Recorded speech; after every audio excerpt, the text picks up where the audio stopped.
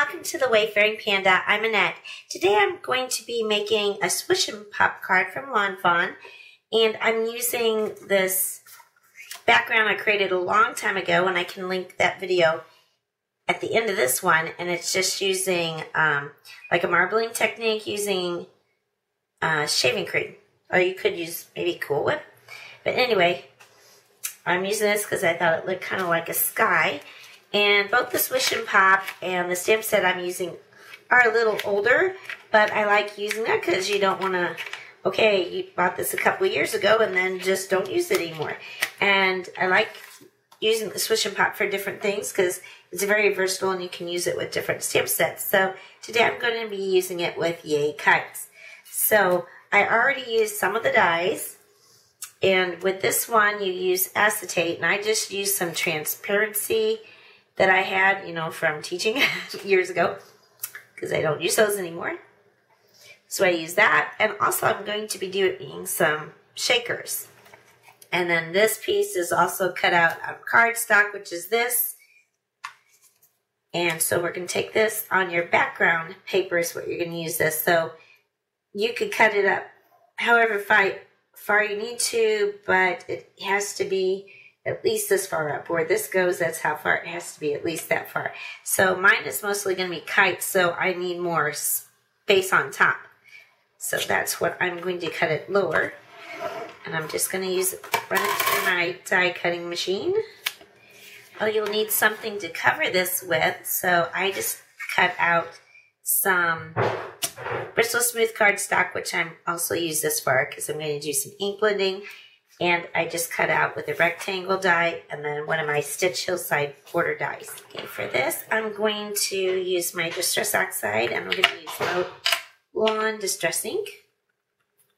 And of course, I'm going to speed this all up. So I did a lot of my coloring off screen, so that way I'm mostly going to be having the video to show you how to do the Swish and Pop. And I did do another Swish and Pop, but that was a under the C type one, and also I made it into a shaker card, but I made this part into the shaker. And my plan today is to make a kite shaker, but I don't know. We'll have to see once I get this part built together so I can see what size I need or what will fit, whether I need to use a smaller kite or a larger kite. You can see I got it a little too dark there. So I have to keep blending to it doesn't look so patchy. Now this is one of the old foams. They do make a new one, which I don't think I have with either of these, but they have the dome foams, both scrapbook.com and Tim Holtz has put out. And those do help you blend smoother without having these patches as much. Okay, and this is going to be like the pull tab arm, so I'm going to do that one also. This one's Lucky Clover. I'm going to do this one on so I have a little bit of a contrast. And this is just the little tab you put on the end so that it kind of shows the recipient to pull. I watered down some of my Lucky Clover Distress ink, and I'm splattering it on with my fan brush.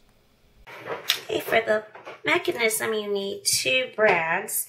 So you're going to stick one brad through this hole in the paper, and then you're going to take this, which may be hard to see since it's translucent, but you have it where this thing is sticking up, and I don't know if you can see it, this is, the holes are sticking this way, so this is going to go on the lower one.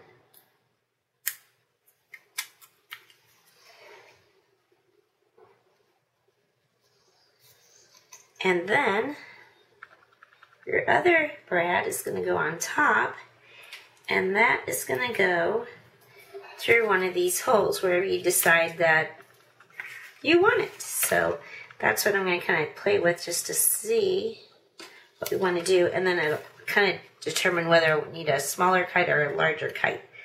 Okay, when it's pushed in, it's going to be down and then go up. That's actually how I think I'm going to prefer it. Just start here and go up. Okay, so that's okay.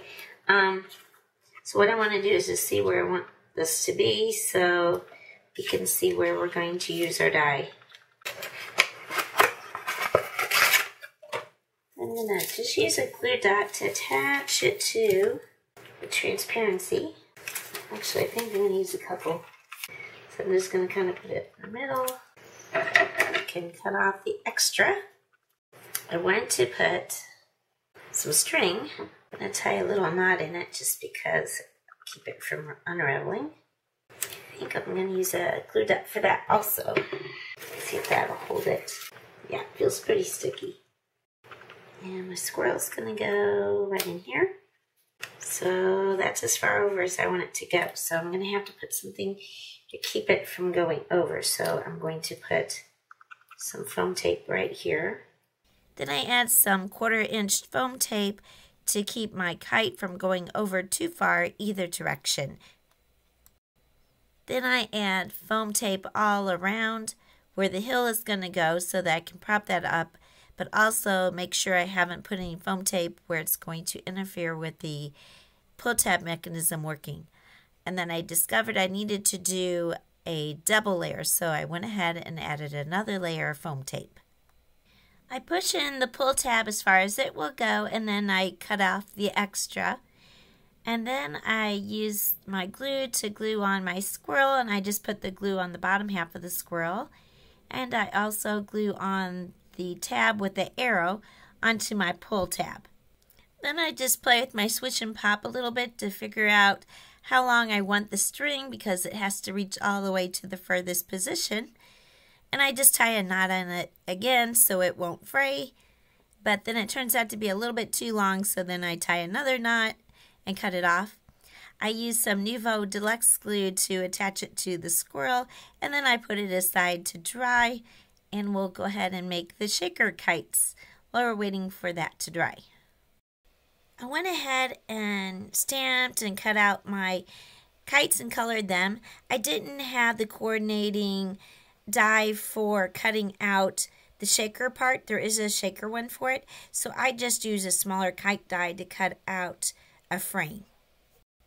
Then I just adhere some 1/4 inch double-sided tape to the back of my kite frame, and when I peel off the paper I fold over the tape because my frame isn't quite a 1/4 inch wide.